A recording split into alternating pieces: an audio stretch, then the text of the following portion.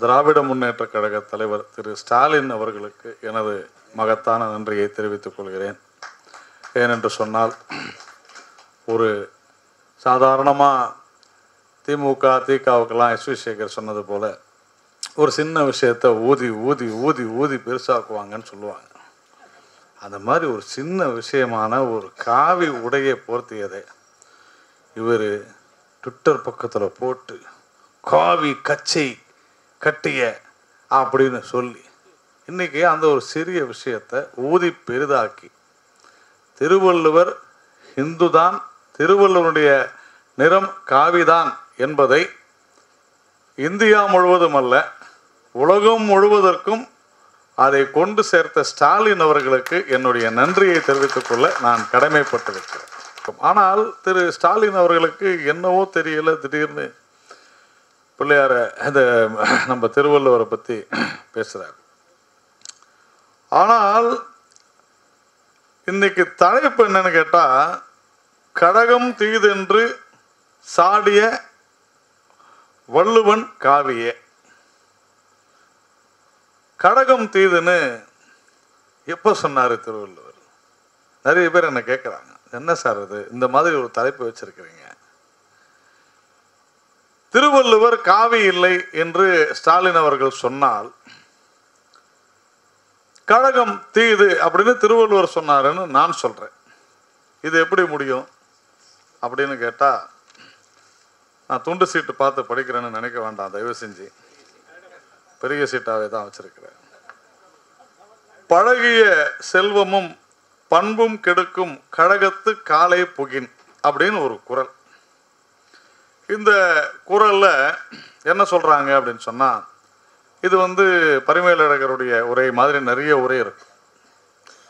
அதில் அனுபவித்து பழகிய செல்வமும் காலகாலமாய் கடைபிடித்த நற்பண்பும் காலையில் கழகத்திற்கு போனால் பாழாகிவிடும் அப்படின்னு சொல்றாரு திருவள்ளுவர்.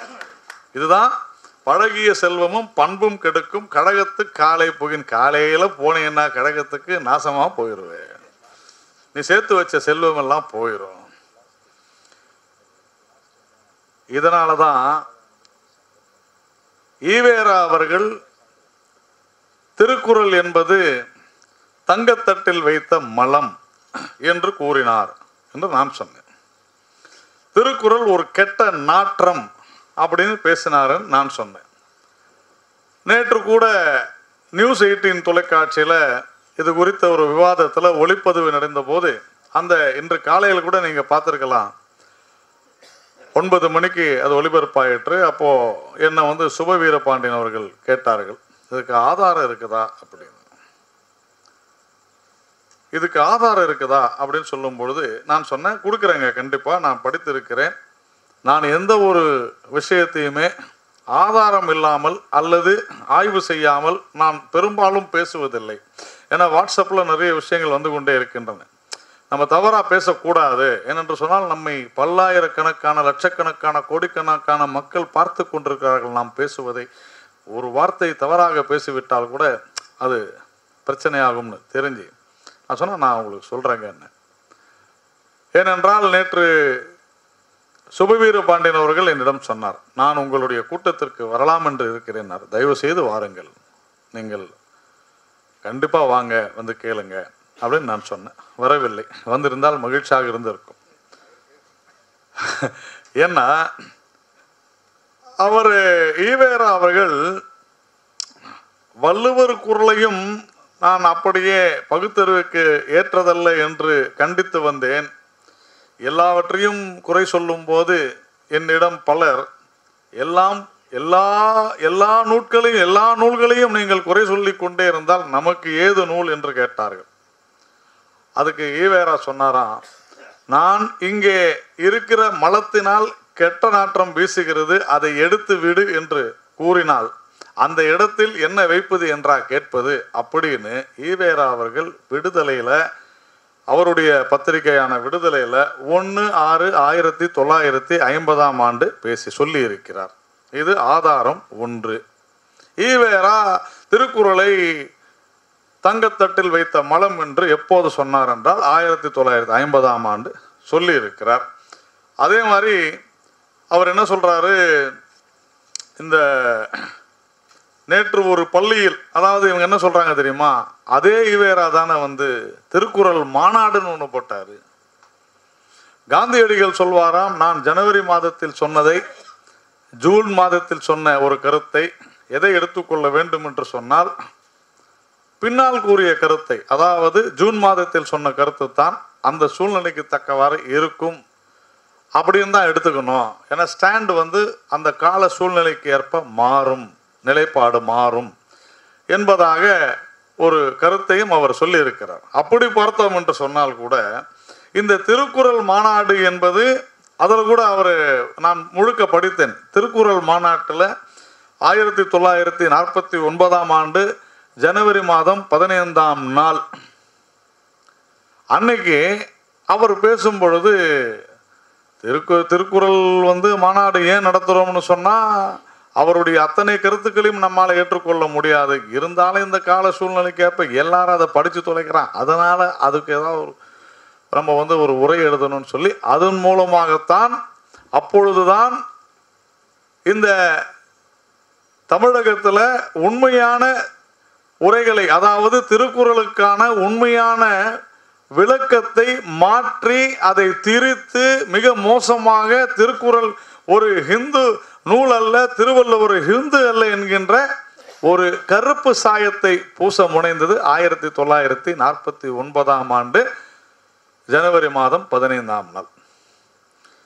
அப்போ அதே காந்தியடிகள் சொன்னது சரியாக இருக்கும் என்று சொன்னால், அதன் பிறகு அவர் எங்க பேசுறாருன்னு சொன்னாக்க, நேற்று ஒரு பள்ளியில பாரதிதாசன் படத்தை திறந்து வைத்து பேசும் பொழுது வள்ளுவன் படத்தை தூக்கி எறிந்து விட்டு, எங்க குப்பை தொட்டியில் வள்ளுவன் படத்தை குப்பை தொட்டியில் தூக்கி எறிந்து விட்டு பாரதிதாசன் படத்தை வைக்க வேண்டும் என்று சொன்னேன் என்று விடுதலையில 1968ஆம் ஆண்டு 6/8/1968ஆம் ஆண்டு பேசுகிறார். காந்தியடிகள் சொன்னது போல நீங்க நான் கடைசியாக என்ன பேசுறேன்னா அதுதான் சொன்னா, திருக்குறள் தங்கத்தட்டில் வைத்த மலம் என்று சொன்னதை இவர்கள் ஏற்றுக்கொள்கிறார்களா? சுபவீர பாண்டியன் அதற்கு பதில் சொல்லணும். ஏன்னா இதெல்லாம் யூடியூப்ல போகும், இங்கு இருக்கக்கூடிய ஊடகங்கள் உறுதியாக அதை கொண்டு போய் சேர்ப்பார்கள். என்னை கேட்கிறார், இதற்கு ஆதாரம் இருக்கிறதான்னு. நான் தேதியோட சொல்லிட்டேன், நீங்க போங்க, உங்களால் வீரமணி அவர்களுடைய அந்த திடலுக்கு அங்கே போய் நீங்க போவீங்களான்னு எனக்கு தெரியாது, வேற வரைக்கும் வச்சிருக்கீங்க, இல்லைன்னா அதையும் வேணா உங்க வீட்டுக்கு டெலிவரி பண்ண சொல்றேன், ஒன்றும் பிரச்சனை இல்லை. விடுதலை நாள் இதில் ருத்ராட்ச மாலையை போட்டால் கைது பண்ணுவாங்களா? நேற்று சுபவி அவர்களுடன் பேசும்பொழுது சொல்றாங்க என்னன்னு, சைவ சித்தாந்த பேரவை என்பது பல நூறு ஆண்டுகளுக்கு முன்னாலே வெளியிட்டிருக்கிற திருவள்ளுவருடைய புகைப்படத்தை பாருங்கள், அதுல காவி இருக்குதான்னு கேட்கிறாங்க. அதுல ருத்ராட்சமும், ஆமா அதுல ருத்ராட்சமும் விபூதி இருக்கு. சரி, அப்போ நீங்க எப்படி திருவள்ளுவருக்கு ருத்ராட்சமும் விபூதி இல்லை, அப்போ இது உங்களுடைய தவறு என்று ஏற்றுக்கொள்கிறீர்களா என்று கேட்டேன். அதற்கும் பதில் இல்லை. நான் என்ன கேட்கிறேன், என்னுடைய தெய்வத்திற்கு பொட்டு வைத்து அழகு பார்ப்பது, என்னுடைய தெய்வத்திற்கு சந்தனம் வைப்பது, பாலாபிஷேகம், சந்தனாபிஷேகம், இளநீர் அபிஷேகம், இப்படி நான் என்ன வேணாலும் செய்வேன். கேட்கறதுக்கு நீங்க யாரு? நீங்கள் யார் என்று கேட்கிறேன். ஸ்டாலின் அவர்களே, உனக்கு கடவுள் பிடிக்காது, திகாக்காரங்களுக்கு,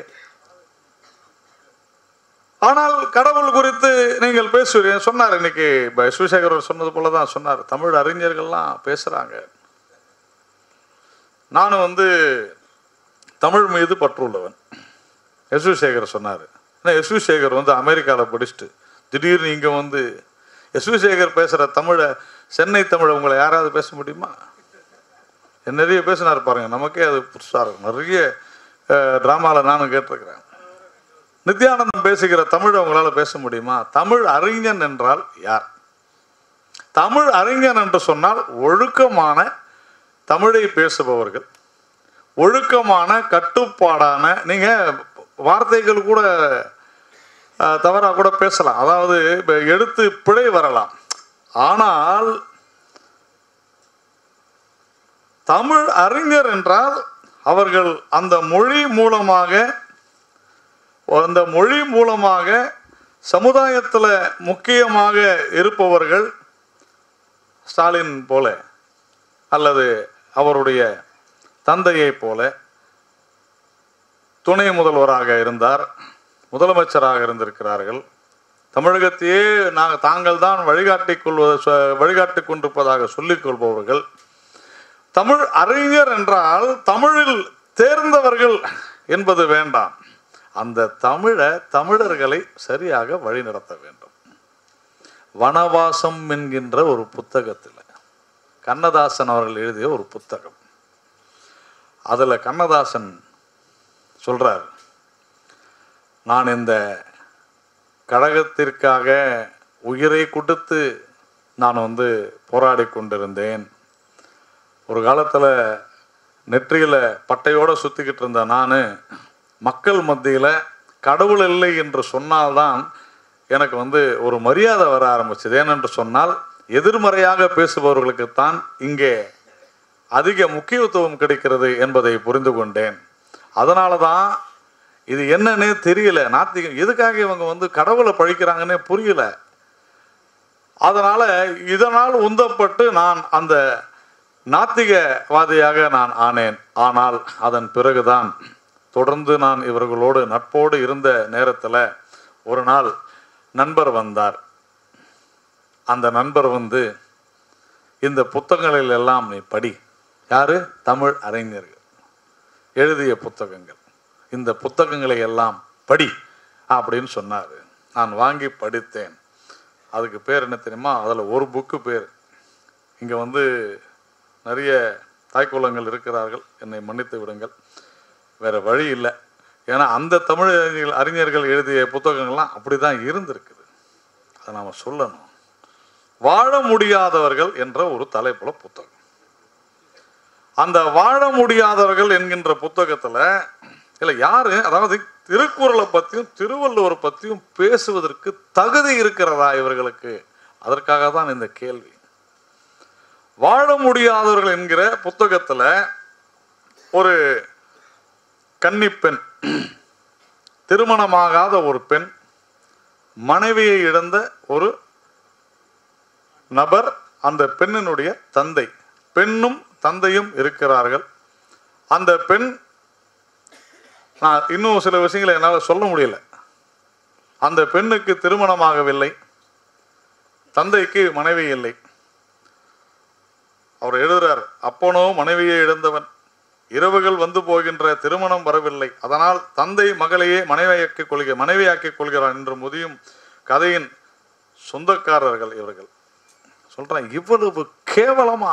அப்போ அந்த யார் அந்த புத்தகத்தை எழுதுன்னு சொன்னா தெளிவா சொல்றார், கருணாநிதி அப்படின்னு சொல்றாரு. கருணாநிதி தான் அந்த புத்தகத்தை எழுதுறாரு. ஏன் இந்த புத்தகத்தை எழுதினீங்கன்னு கேட்டா அவர் சொல்றாராம், நான் இந்த கதையை எழுதிய நோக்கம் என்ன என்று கேட்டதற்கு திமுக தலைவர் கருணாநிதி அன்றைக்கு அவருடைய நண்பர் சொல்கிறார், நாட்டின் வறுமை நிலையை படம் பிடித்து காட்டவே நான் இந்த கதையை எழுதினேன் என்று கருணாநிதி அவர்கள் சொல்லியிருக்கிறார். ரோமாபுரி ராணிகள், வேலைக்காரி, இதெல்லாம் தான் காவியம். திருவள்ளுவர் உண்மையிலேயே இருந்திருந்தால் இவங்களை பற்றி ஒரு பெரிய திருக்குறளை எழுதியிருப்பார். ஒவ்வொரு நபரை பற்றி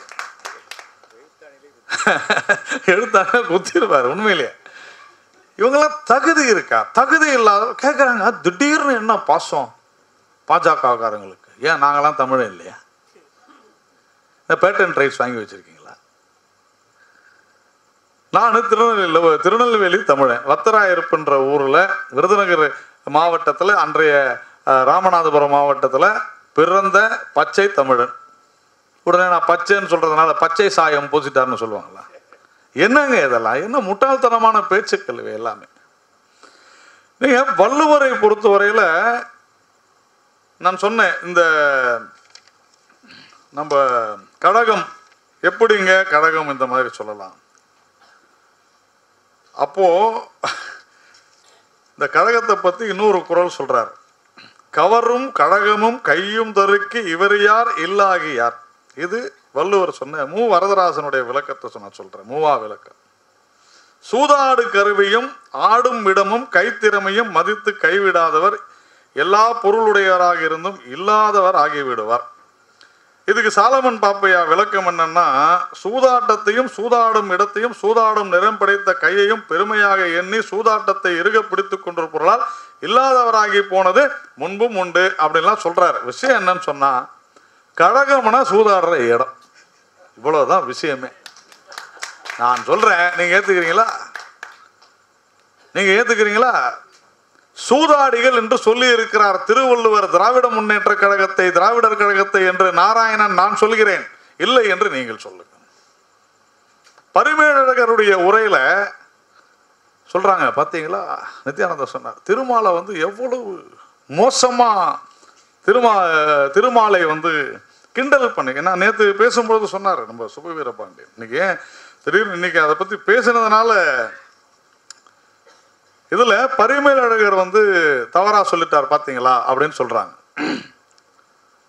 நம்ம எஸ் வி சேகர் அவர்கள் சொன்னது போல, எப்படி பல பிள்ளையாரும் திருக்குறளும் ஒண்ணு. பிள்ளையாருக்கு எப்படிப்பட்ட பல உருவங்களை கொடுக்கிறோமோ அந்த மாதிரி திருக்குறளுக்கு பல உரைகள் வந்து கொண்டே இருக்கும்.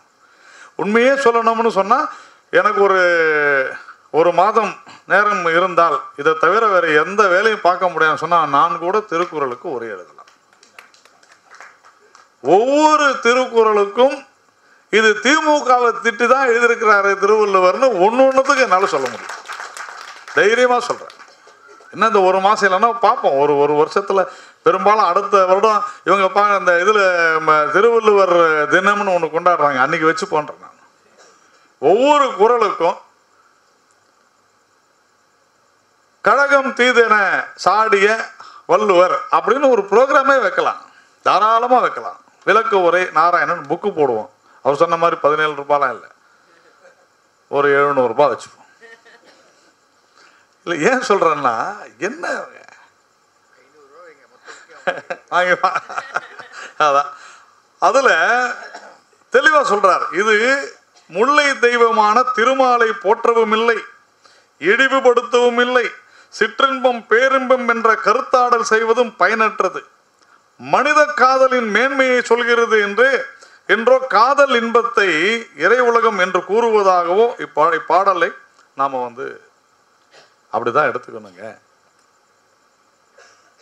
ஆனா பாருங்க, குதர்க்கமா ஒரு விஷயத்தை பேசிக்கிட்டே இருப்பது, குதர்க்கமா பேசுறது தொடர்ந்து இது நடந்து கொண்டிருக்கிறது. 63 திருவிழா மயிலாப்பூர்ல வருஷம் நடக்கும். இந்த 63 திருவிழாவின் போது மயிலாப்பூரில் மட்டும் நல்லா ஞாபகத்தில் வச்சுங்க, எனக்கு நான் டைம்ஸ் நவ் தொலைக்காட்சியில் இந்த திருவள்ளுவர் குறித்த ஒரு விஷயத்தை, ஏன்னா இதெல்லாம் போய் பார்க்கறது இல்லை ஆக்சுவலாக, அதுதான் சொல்கிறேன். ஒரு யாருக்குமே தெரியாத பல விஷயங்கள் நடந்து கொண்டு, இது சமுதாயத்தில் எப்பொழுதுமே நடக்கக்கூடிய விஷயங்கள். உண்மையிலே எனக்கு தெரியாது இதனால் வரையலாம். எனக்கு ஒரு காவல்துறை அதிகாரி ஒருவர் எனக்கு வாட்ஸ்அப்பில் அனுப்புகிறார், சார் இதை பாருங்க. என்னன்னு பார்த்தா, என்னென்ன டைம்ஸ்ல உட்காந்துருக்கு, இதை பாருங்க, நான் அங்கே பணியாற்றி கொண்டிருந்த போது 64வது நாயன்மாராக திருவள்ளுவர் அவர்கள் ஊர்வலத்தில் கலந்து கொள்வார். அந்த திருவள்ளுவருக்கு பாருங்கள், காவியும் இருக்கிறது, பட்டையும் இருக்கிறது, திருநீரும் இருக்கிறது, ருத்ராட்சமும் இருக்கிறது. உடனே நான் அதை ஒரு 2-3 பேருக்கு காமிச்சு, இதனுடைய நம்பகத்தன்மையை உறுதி செய்யுங்க அப்படின்னு சொன்னேன். 5-10 நிமிஷத்துல ஆமா சரிதான், ஏன்னா நாளைக்கு அதை வச்சு நம்மளை மீம்ஸ் போடுவாங்க, அதனால. ஆனா அதுக்கு பதிலே இல்லை. நான் இதுவரை பல தொலைக்காட்சிகள்ல கேட்டுட்டேன், ஏப்பா உங்களுடைய ஆட்சி இருந்துச்சுல்ல, அப்போ உங்களுக்கு தெரியலையா திருவள்ளுவருக்கு காவி வேட்டி இருந்தது, உங்களுக்கு தெரியலையா? இந்து அறநிலையத்துறை உங்க கண்ட்ரோல்ல தானே வருது, அப்போ திருவள்ளுவருக்கு பட்டை போட்டது தெரியவில்லையா, திருநீரிட்டது தெரியவில்லையா, அல்லது திருவள்ளுவருடைய அந்த ருத்ராட்சம் போட்டது தெரியலையா அப்படின்னு சொன்னா கேட்டா பதில் சொல்ல மாட்டேங்கிறாங்க. எதற்குமே பதில் இல்லை. உடனே அங்கேருந்து நேரம் எங்க போயிடுறாங்கன்னா பிராமணியம், அது பார்ப்பனர்கள் நான் என்ன கேட்குறேன், சரி பார்ப்பனர் என்ன உங்களுக்கு பிரச்சனை? இல்லை, பாரதியாரே பார்ப்பனர்னு சொல்லியிருக்கிறாரு. நான் சொல்கிறேன், இது பாருங்க, அவர் சொல்லியிருக்கலாம். இல்லை இல்லை, பார்ப்பனர் சொல்றது வசை சொல் அல்ல. சரி, அப்போ ஒரு காரியம் பண்ணுங்க, அதே பாரதியார் சொல்லியிருக்கிறாரு துலுக்கர்கள்னு சொல்லியிருக்கிறாரு, சொல்லுவியா? நான் சொல்ல மாட்டேன். ஏன்னா அவர்களுக்கு அது பிடிக்கவில்லை என்றால் நாம் சொல்லக்கூடாது, இவ்வளவுதான் விஷயம். ஆனா நீ சொல்லுவியா? இதையும் கேட்டேன். சொல்லிட்டு வெளியே போயிருவியான்னு கேட்டேன். இன்னி வரைக்கும் அதை சொல்ல மாட்டேங்கிறாருங்க. இதோட ஒரு 3 சேனல்ல நான் கேட்டிருக்கிறேன். நான் வேணும்னா அந்த லிங்க் எல்லாம் உங்களுக்கு அனுப்புறேன். நம்ம சேனல்ல இருக்கக்கூடிய ஊடக நண்பர்கள் கூட தெரிஞ்சிருக்கும், நான் கேட்டதும் உங்களுக்கு தெரிஞ்சிருக்கும், நேரலையிலே வந்திருக்குது. பாரதியார் துலுக்கர்கள்னு சொல்லியிருக்கிறார். அந்த காலத்தில் அவங்களுக்கு அதுதான் பேர். ஆனால் அதன் பிறகு அவர்கள் இஸ்லாமியர்கள் என்ற அந்த பெயரில் இருக்கிறாங்க. நாம் அது துருக்கியர்கள் என்பதுதான் அது துலுக்கர்கள் ஆச்சு. இந்த மாதிரி பல்வேறு விஷயங்கள் வருது. நாம் அப்படியா பேசுகிறோம்? நான் என்ன கேட்குறேன், தீண்டாமை என்பது குறைந்து இருக்கிறதா? தமிழகத்தில் இருக்குதுன்னு சொல்றீங்கல்ல, இப்போ தீண்டாமைக்கு இன்னும் யார் காரணம்? பாப்பான் காரணமா? அப்படி இல்லைன்னா வேற ஜாதின்னு சொன்னா அந்த ஜாதி பேரை தைரியமா சொல்லு. தைரியம் இருந்தா சொல்லுங்க. தைரியம் இருந்தால் சுபவி அவர்களும் ஸ்டாலின் அவர்களும் தமிழகத்துல இன்றைக்கும் இந்த ஜாதியை சேர்ந்தவர்கள் தான் தீண்டாமை கொடுமையை செய்து கொண்டிருக்கிறார்கள் என்ற ஒரு பட்டியலை ஜாதி பேர் சொல்லி சொல்லுங்கள். என்ன பாப்பா திருப்பி அடிக்க மாட்டான் அப்படின்றதான் தைரியம். நான் அதையும் சொன்னேன். விஷயம் என்னன்னா, இது ஒரு பழமொழி சொல்லுவாங்க, செத்த பாம்பு அடிக்கிறது. செத்த பாம்புலாம் அரைச்சி இவன் செத்து போன பாம்புடான்னு தான் எல்லாம் கம்முன்னு இருக்கிறான். விஷயம் அதுதான் விஷயம். ஆனா இவன் அப்படி நினைச்சுக்கிறது. என்னடா இது அப்படின்னு நான் கேட்கிறேன். ஒரு இந்து அறநிலையத்துறையின் கட்டுப்பாட்டுக்குள்ள இருக்கக்கூடிய ஒரு கோவில், அந்த கோவிலில் தெய்வமாக வணங்கக்கூடிய திருவள்ளுவருக்கு காவி இடாமல் என்ன செய்வாங்க? இது மட்டுமல்ல, திருவள்ளுவருக்கு மதம் இல்லை அப்படின்னு சொல்றாங்க. திருவள்ளுவருக்கு ஏன் மதம் இல்லை கேட்டாங்க. யார் ஹிந்து அப்படின்னா உடனே நான் சொன்னேன், one who is not a Muslim, one who is not a Christian or a Parsi is a Hindu. இதுதான் இந்திய அரசியலமைப்பு சட்டம் சொல்லுது. இவ்வளவுதானுங்க. யார் ஒருவர் முஸ்லீம் இல்லையோ, யார் ஒருவர் கிறிஸ்துவர் மற்றும் பார்சி இல்லையோ அவர்கள் இந்துக்கள் என்று இந்திய அரசியலமைப்பு சட்டம் சொல்கிறது. நான் ஏற்றுக்கொள்கிறேன். இந்திய அரசியலமைப்பு சட்டத்தை உருவாக்கியதில் டாக்டர் அண்ணல் அம்பேத்கர் அவர்கள் தான். நான் கேட்கிறேன், டாக்டர் அண்ணல் அம்பேத்கர் அவர்கள் கூறியுள்ள, அவர் உருவாக்கிய இந்திய அரசியலமைப்பு சட்டம் சொன்னபடி நாம் பார்த்தோம் என்றால் கூட உடனே சொல்றாங்க, சார் நீங்க இது இப்போ சுதந்திரம் வாங்கினது, அதுக்கு முன்னால் திருவள்ளுவர் வாழ்ந்த காலத்துல இஸ்லாமும் இல்லை கிறிஸ்தவமும் இல்லை. உங்களுக்கு ஏதாவது அதுல டிஸ்பியூட் இருக்குதா? அப்போ கிறிஸ்தவமும் இல்லை இஸ்லாமும் இல்லை என்கிற போது இந்த நிலத்திலே ஹிந்துஸ்தானத்திலே பிறந்த காரணத்தினால திருவள்ளுவர் என்பவர் ஹிந்து தான். அதுல ஒன்றும் சந்தேகம் இல்லை. நீ சமணர்னு சொல்லி எதை வேணா சொல்லிக்க, ஒன்றும் பிரச்சனை இல்லை. அந்த ஆர்குமெண்ட்டுக்கு நான் வர வேண்டிய அவசியம் இல்லை. திருவள்ளுவர் ஹிந்து தான் என்பதை டாக்டர் அண்ணல் அம்பேத்கர் தெளிவாக சொல்லி இருக்கிறார். திருமாவளவன் ஏற்றுக்கொள்வாரா? உடனே நாங்களும் இந்து தான், வேணாம் நீ வேணாம், சூதாட்ட ஆடுறவங்களாம் தேவையில்லை போ. திருவள்ளுவரே சொல்லிட்டாரு. கழகம்னு, ஏன்னா இவங்க தான் சொல்லுவாங்க, கழக அலுவலகத்திலே காலையில் வா அப்படின்லாம் சொல்லுவாங்க. அப்போ காலையில வான்னா அது என்னன்னு சொல்லியிருக்கிறார்ல திருவள்ளுவர், ஒத்துக்க. நான் சொல்கின்றான் இதுதான் அப்படின்னு.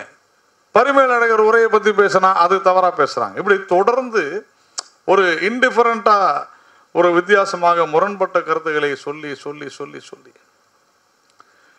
திருக்குறளை பொறுத்தவரையில அது ஒரு ஆன்மீக நூல் என்பதில் யாருக்கும் எந்த மாற்று கருத்தும் இல்லை. இதில் வாமன அவதாரம்லேருந்து, இந்திரன்லேருந்து, பிரம்மாவிலிருந்து, ஸ்ரீதேவி, மூதேவி உட்பட, திருமால் உட்பட தொடர்ந்து பல்வேறு கருத்துக்களை திருவள்ளுவர் சொல்லிக்கிட்டே இருக்கிறார், பிரம்மா உட்பட. அப்படின்றதெல்லாம் அவர் சொல்லியிருக்கார், களவெனும் காரறிவாண்மை அளவு என்னும் ஆற்றல் புரிந்தார்கள் சொல்றாங்க. களவாணித்தனத்தை பத்தி சொல்றாங்க. நித்யானந்தா சொன்னாரு, சூன்யம் சூன்யம் சூன்யம் 1,76,000 கோடியில் நம்ம அது துவங்கினா இல்லை, அங்கிருந்து பின்னோக்கி போனோம்னா எவ்வளோ வரும். விஷயம் என்ன அப்படின்னு சொன்னா, தொடர்ந்து இவர்கள் எதற்காக இந்து மதத்தை, இந்துத்துவத்தை அல்லது இந்த வாழ்வியல் முறையை குறை சொல்கிறாள்னா அது ரொம்ப சாதாரண விஷயம். இந்த நாட்டிலே இருக்கக்கூடிய சிறுபான்மை சமுதாயத்தை, இஸ்லாமியர்கள் மற்றும் கிறிஸ்துவருடைய அவர்களுடைய வாக்குகளை பெறுவதற்காக மட்டுமே இந்து மதத்தை இழிவுபடுத்தும் செயலை தொடர்ந்து அவர்கள் செய்து இதை எப்படி மாற்ற முடியும்னு சொன்னா, இந்த ஒரு விஷயத்துல தான் நான் தொடர்ந்து இந்த திருக்குறள் குறித்து பல பதிவுகளை நான் படித்து மேலும் என்னுடைய அறிவை பெருக்கிக் கொண்டு நான் பதிவிட்டு வருகிறேன். ஏனென்று சொன்னால், ஒரு நல்ல சந்தர்ப்பத்தை திரு ஸ்டாலின் அவர்கள் உருவாக்கி கொடுத்திருக்கிறார். இது இந்துக்களுடைய புத்தகம்தான் என்பதற்கு ஒரு மிகச்சிறந்த எடுத்துக்காட்டாக பல்வேறு குறள்கள் இருக்கின்றன. அப்போ இஸ்லாமியர்களோ கிறிஸ்தவர்களோ இதுவரையிலும் ஒரு சில பேர் தெய்வநாயகம்னு ஒருத்தர் அவர் தான் அந்த இதெல்லாம் எப்படி, அதாவது சென்ட் தாமஸ் அவர்கள் இங்கே வந்தார், அவருடைய சீடர் தான் திருவள்ளுவர், இதெல்லாம் எழுதியிருக்கிறாங்க. அவருடைய சீடர் தான் திருவள்ளுவர், அவர் சொல்ல சொல்ல திருக்குறள் எழுதினார். ஆனால் அதுக்கப்புறமா பார்த்தா போப் பெனடிக்ட் என்ன சொல்லிட்டாரு, சென்ட் தாமஸ் இந்தியாவிற்கு போகவே இல்லைன்றார். பாவிகளா, எப்பேற்பட்ட ஒரு ஃப்ராடு பாருங்க, எப்பேற்பட்ட ஒரு மோசடி இது. அதுக்கப்புறமா ஒரு 50 கோடி செலவில் அப்பயே சினிமா எடுக்கிறேன் நாங்கள். இது திருவள்ளுவர் கிறிஸ்துவரா, சினிமா எடுக்க போறோம் நாங்கள், அதை வெளியே வரல. ஆனால் ஒரு மனிதன் இப்படித்தான் வாழ வேண்டும் என்பதை திருக்குறள் சொல்லி இருக்கிறது என்பதை நான் மறுக்கவில்லை. அப்படித்தான் வாழ்கிறோமா என்றால், நான் திமுகவை கூட இப்போ பிறனில் விளையாமையெல்லாம் சொன்னார். சாதாரண மனிதர்களால் உண்மையிலே அந்த மாதிரி இருக்க முடியாது. பூணல் போட்டீங்க, அது பூணல் போட்டாங்க திருவள்ளுவருக்கு, சரி போட்டோம், என்ன இப்போ அப்போ அது பிராமணர் தானே அப்படின்றாங்க. இருந்துட்டு போகட்டும், உனக்கு என்ன பிரச்சனை? திருவள்ளுவர் எவ்வளவோ சொல்றாங்க. அவர் பல்வேறு ஜாதிகளை, இப்போ இவர் சொன்னார், சேகர் சார் சொன்னார், வள்ளுவன் குலம் அப்படின்னு சொன்னாங்க. சரி, உடனே அவர் வேட்டியை மறைச்சிட்டாங்க. அந்த பூணலை மறைக்கிறதுக்காக தான் அந்த வேட்டியை போட்டு மறைச்சாங்க. நான் கேட்டேன், யார் அந்த ஓவியத்தை வரைந்தாலும் அவர் மகனிடத்தில் கேட்டேன். அப்படிலாம் இல்லை சார். விஷயம் என்னன்னா, சங்கராச்சாரியார் பூணல் போடுறதில்லை. நான் அதை சொன்னேன். துறவிகள் பூணல் அணிவதில்லை. நீங்கள் எல்லாம் எதுக்கு எடுத்தாலும் சங்கராச்சாரியார் சொல்றீங்கல்ல, சரி சங்கராச்சாரியார், அப்போ பூணல் போட்டவெல்லாம் பிராமணன்னா சங்கராச்சாரியார் பிராமணன் இல்லையா? உடனே அந்த சங்கரன், நீங்க ஈவேரான்னு சொல்றதுனால நானும் சங்கரன் சொல்லிக்கா.